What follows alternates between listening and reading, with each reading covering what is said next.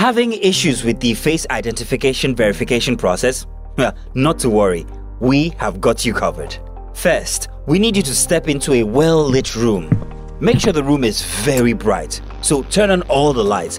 But if you don't have lights, well, you can either raise your curtains or step outside, because we need to see your real face. No filters though. Next, remove all accessories or things that might make it hard to identify you without them. You know, like glasses, face caps, head warmers, hoodies, well, as long as it's not a hijab, scarves, long eyelashes, contact lenses, in short, anything that makes it hard to recognize you. For those with long hair, please pack it in a ponytail or shuku, like we like to call it here. And please note though, we love your long hair, but we just need to see only your real face now. Great. Now, it's time for your photo session.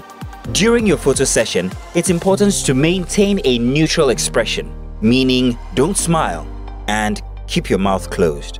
You will see a circle on your phone screen. Place your face in the circle. Now move your head to the right, down, left, and back up again to where you started.